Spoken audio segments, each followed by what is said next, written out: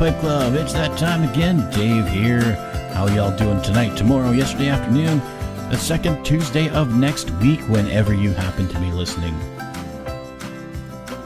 And as always, I have Greg with me. Greg, how are you doing tonight? Oh, yeah, that's right.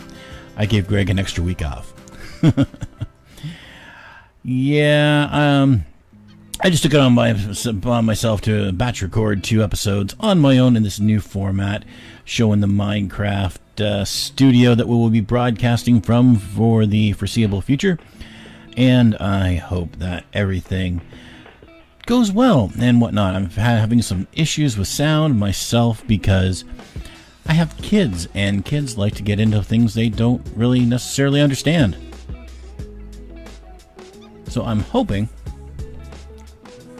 that the kiddies didn't goof up the sound too badly. I hope it came through all right for you guys there last week. And I hope it sounds good this week. Just bear with me a moment. I do have a pipe that I'm going to tell you about. It's just, I was getting a mouthful of ash, so I just want to just quickly run a pipe cleaner through there. Alright. I think we have it now. Alright, so tonight I'm smoking a Muxiang Mini Warden. It's a nice small pipe. I figured it was a good thing for about a 10-11 minute episode to have a small pipe. But again, I'm solo, so I'm going to be lighting a lot.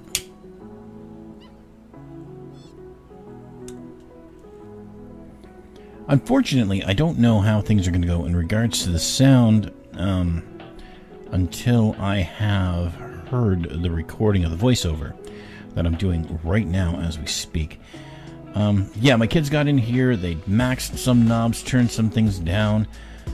I pump everything through my soundboard, so it's a pain in the butt a little bit because some of my levels are off, and I had everything calibrated.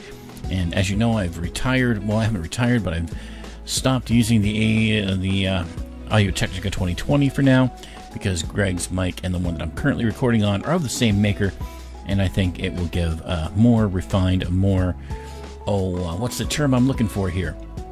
It will give our sound a more unified sound. So one doesn't sound better than the other. Well, I think I'm going to sound a little bit better than Greg until he can, come up with the $60 to get himself a little soundboard.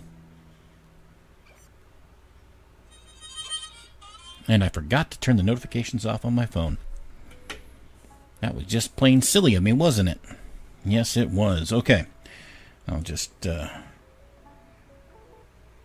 check that really quick. Oh, yeah. Thunderstorm watches again. So 2 weeks ago, from the 21st, there was a thunderstorm watch in effect. And that's the weather. Currently, it's 75 degrees, real fill of 80, and no precipitation for at least 60 minutes, and beautiful as of 9 o'clock this morning. Because the notifications on the phone don't reset like they're supposed to. But this is a pipe and TV talk show, not a weather talk show. So I've told you what I'm smoking out of, and what I'm smoking in it is the Cherokee from the Country Squire. I went with something, since I'm smoking in the middle of the afternoon when my family's gone, I went for something that would leave a good smell, a good room note after the fact, because, well, I also have my exhaust fans turned off, and it's kind of sticky down here, and somebody just notified me from somewhere else. I gotta remember to turn these notifications off. That was Discord that you just heard go whoop.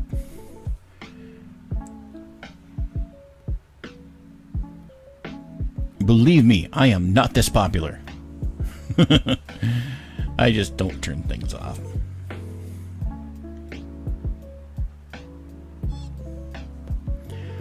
Okay. So, what have we been watching? We're taking a break this week from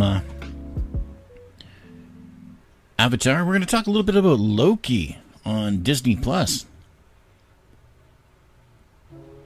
Been seeing some mixed reviews about the Loki online. I've been enjoying it. I mean, it's right up there with WandaVision, and it's unique.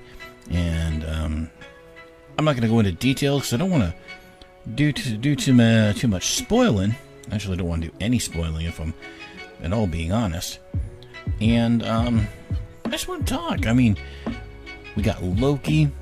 We pick up right where we last saw him in Endgame, where he escaped with the Tesseract, and we go from to see that story unfold.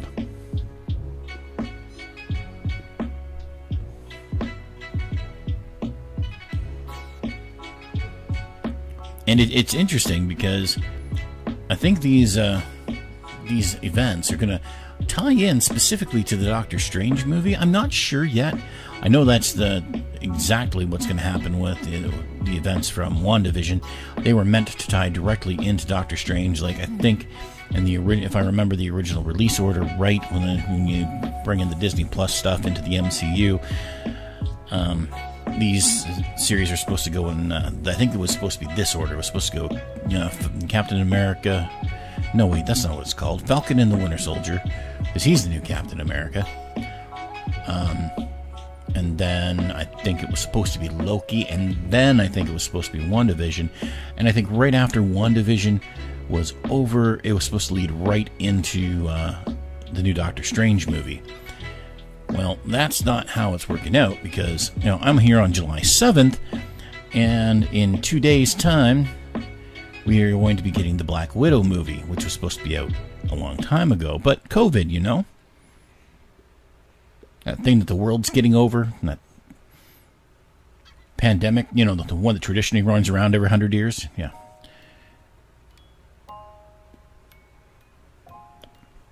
But overall, I've been enjoying the series. I'm current, but if I'm not mistaken, there are only 2 more episodes left, and I think they're going to be interesting because you find out some things. It's really interesting. You get to learn some of Loki's background. You get to see how he reacts to certain things. It's very, very interesting, to say the least. We even get to see some different versions of Loki, since time travel's involved, and I can tell you all that without spoiling a dang thing. Because with time travel, of course you're going to see other versions of Loki.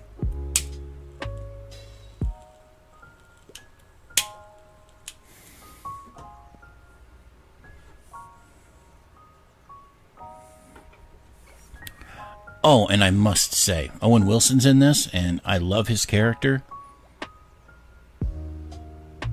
It's interesting. It's just, I've seen Owen Wilson in so many things now that I've liked him in, but this character is a bit of a departure from his normal character that I see him play, or I've seen him play, and I must say, I like it.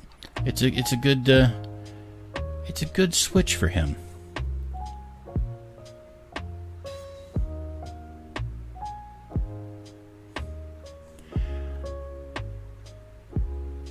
So that's the low key I have about Loki.